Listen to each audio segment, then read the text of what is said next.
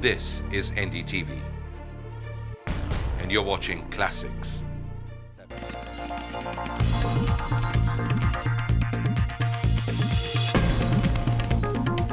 Long before Infosys, TCS and Wipro, there was ISRO in Bangalore, which gave this city its claim to be the tech capital of India. And with me in this week's Walk the Talk, none else than ISRO chairman, Dr. G. Madhavan Nair. Welcome to Walk the Talk. It's a rare interview for an ISRO chief on a news channel, probably the first. Yeah, thank you very much. And I appreciate you taking the initiative to project the ISRO in this program. And welcome you to the headquarters building here. As you know, the space program has about 4 decades of history. Right. We started in 1963 with launching small rockets. From there, now we have matured into an organization where we can build satellites for Earth observation, right, communication, and launch them with our own PSLV and GSLV. And you come to a stage where you can carry payload for NASA. Yes, I think it's a very good recognition from the international community. They believe that we have got good technology, we have got good tools. So we are carrying 2 instruments from NASA to Moon, along with the main instruments from the Indian scientific community. I think all Indians felt very proud when a gentleman from NASA was here, almost apologizing for decades of embargoes and no communication, lost decades of Indo-US scientific relationship. And then just the idea that an Indian space vehicle could be taking payloads for NASA. It's a good feeling. Well, I think to start with, we had a good cooperation with NASA. Right, right. In fact, the initial rocket launchings they have supplied, and also their satellites we use for our community development programs, right, and so on. Right. But there was a lull period in between, right, because of various reasons. But now we are looking forward to strengthen relation. And this is a very unique opportunity. You know, we have a call for proposal from the international community. Out of that, something like 30 proposals we received. We shortlisted 6 of them. 4 happen to be from... For Chandrayaan. For the Chandrayaan. And of course, 4 of them are from the European community and 2 from USA. And of course, we had to go through a lot of formalities, getting the administrative approval from their side and so on. But finally, we have decided that we will carry these instruments along with our Moon mission. And it gives a nice feeling to work with NASA again. Right. Is it because of this new confidence and the fact that embargoes and sanctions are now becoming a thing of the past, and new confidence of your achievements, that an ISRO chairman is now willing to to speak to the media like this, like in his first ever interview, freely? ISRO has always looked at how we can achieve self-reliance in this field. Of course, I will say that embargoes has helped in accelerating the the indigenous development program. Right. Today, if we take all our launch vehicles, more than 95% are indigenous. Similarly, the satellite technology, we have got a total system engineering capability, and even we are trying to build the satellites for the foreign countries, like the European EADS consortium. Right. They have come with us. We are building 2 satellites to be sold commercially in the international market. For me to understand more about rocket science, will take several walk the talks and I think many years of hard work. But one thing that fascinates me is the way ISRO has been able to produce a lot more results, tangible results, than 2 other parallel organizations, if I may say, Department of Atomic Energy. I'm only talking the commercial side, not the defense side, strategic side. And also DRDO, which does a lot of work out of Bangalore. What makes ISRO tick? Well, one thing is we are a highly focused organization. We have got all the R&D efforts are targeted towards specific programs. Right. Right from beginning we had a 10-year profile drawn up, and we try to derive the missions out of that. See, for example, broadly we declared we should have the self-reliance in accessing the space. Right. So that means the rockets has to be built, the control systems has to be built, the navigation system has to be built, and so on.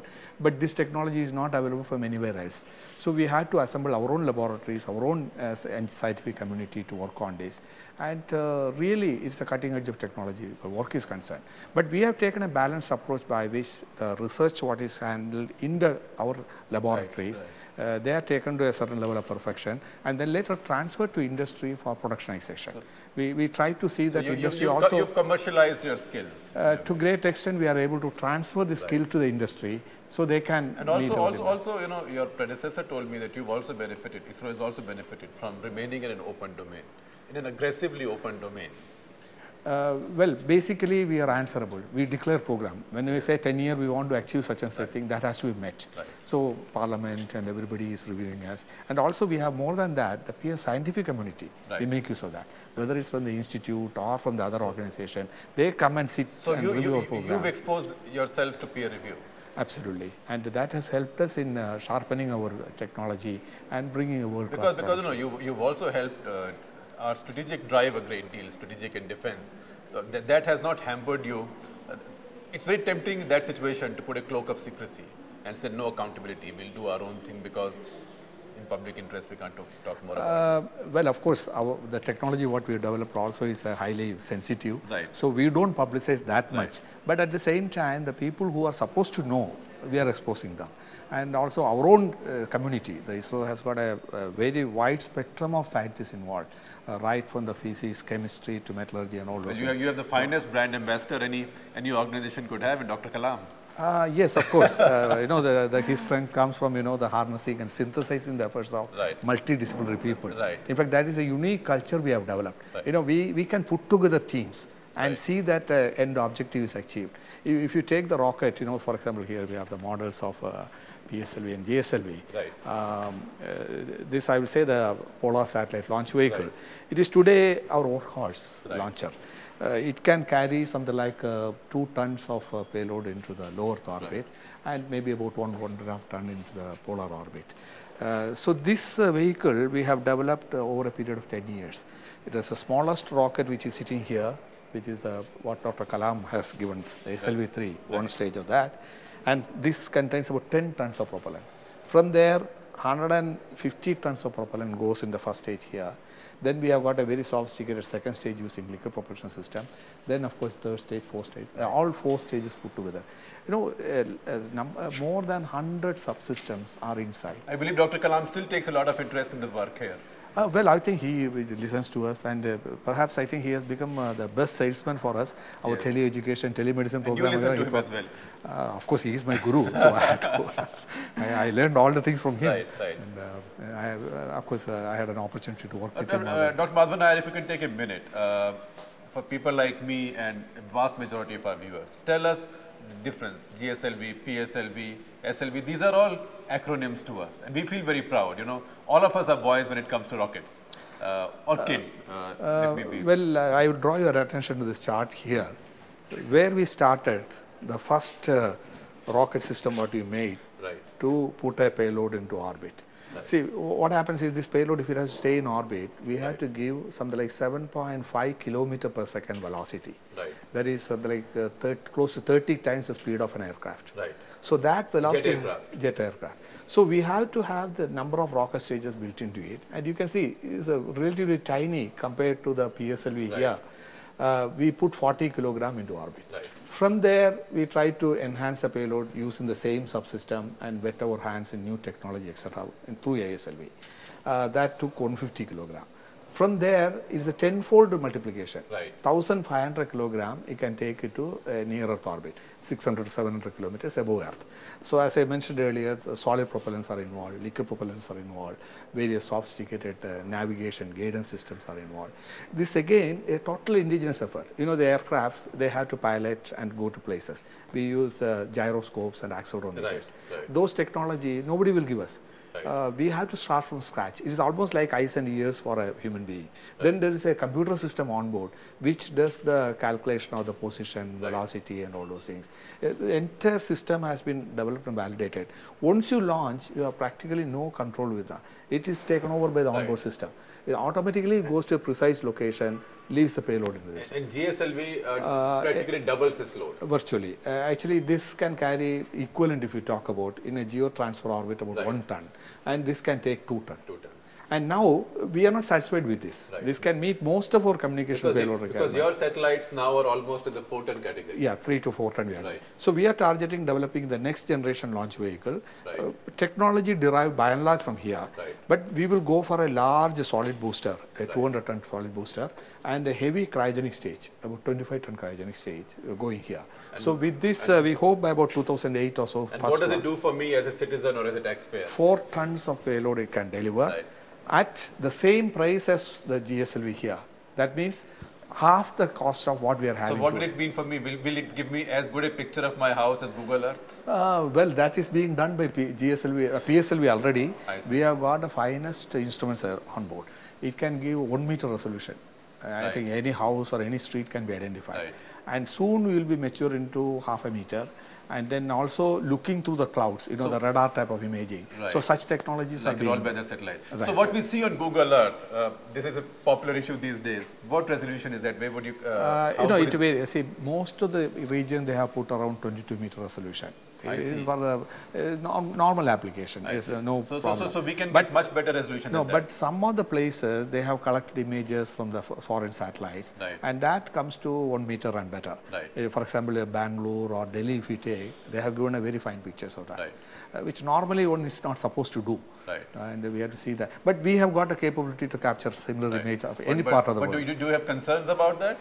Well, I think that this our defense agency should be worried about it, and they have to work out some method by which we can. We need not display everything. We have to relay certain things has to. That is our own. But how can we stop Google from doing it?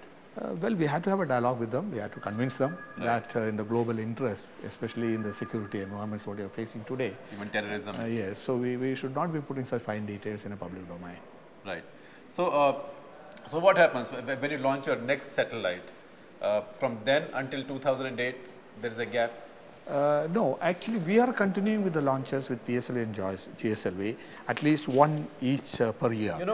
After that, when you have a larger launch vehicle coming, we will take the heavy satellites also. So by end of this decade, we will be totally self-reliant in launching all our satellites. One of my favorite images of all times, and I think of those of many Indians who've been around for some time, is a picture by Henry Cartier-Bresson. I don't know if you've seen it. Of a man carrying the cone of a rocket near Thumba on his bicycle, right? And I was just noticing, as recently as 1967, this was the first rocket we launched. Yes. From this at a time when Americans and Russians were floating around outer space all the time. And just 2 years before man landed on moon. Right. So between that and this, we've bridged the gap. Well, you can see this is a tiny rocket which goes to about 10 kilometers. It looks like an anti-tank rocket today. Right, and it can put about 10 kilogram at that altitude. From there, you can see this vehicle here. This is actually 1/5 model. So as it stands, it is as tall as 11-story high, and 290 tons of liftoff. Such a powerful rockets we are able to conceive, develop, and qualify. And recently we have qualified the cryogenic system also. Now, talking about the moon, yes, the Americans and the Russians, they have gone to the moon in the 60s and late 60s and early 70s. But their concentration was more like demonstrating to the world their power, as well as to concentrating on some regions of the moon. But still there is a lot of interest from the scientific community to understand the moon, its fundamentals, where it originated, what are the minerals, what is its surface features, and so on. So our Indian scientists have come out with the idea that we should have our own mission. The Chandrayaan is a result of that. We are going to use PSLV, that is going to haul up a load of around 500 kilogram around the moon. And that will orbit the moon in about 2 years time frame. It will cover the entire surface. We will have the terrain, the highs, lows, etc. And then the minerals, especially we will look for helium-3 or maybe the water that is so available and so on. So this is going to be a tremendous boon to the scientific community. That's a question that we've asked many times. That 40 years after moon went out of fashion, why are we rediscovering it? We thought everything that had to be done with this moon has been done. Moon has fascinated everybody right from the ancient days. All the poets, philosophers, they were talking about the moon. In between, we had a slightly better observation capability with telescopes and things like that. Then, of course, some samples also we have collected from there. But the entirety yet to be known.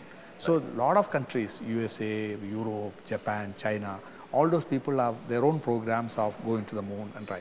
Of course, in the long run, if you look at it, it can even become a base for interplanetary travel.